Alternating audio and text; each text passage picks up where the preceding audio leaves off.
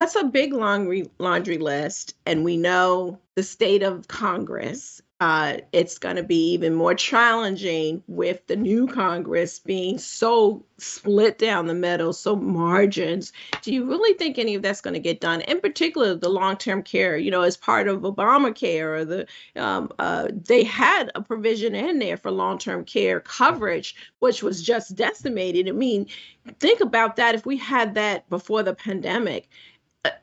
Is there any Yeah. hope that any of that will get through to this Congress that is so divided?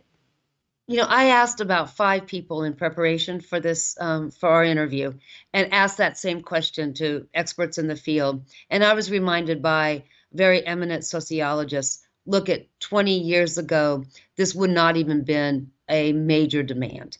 The idea that women are doing necessary care work for free, it's necessary for the economy, and that all families, sons too, are going to be faced with the long-term care needs of their parents is now a national conversation. So in short, the answer is yes, there's lots of hope because the need is affecting tens of millions more people.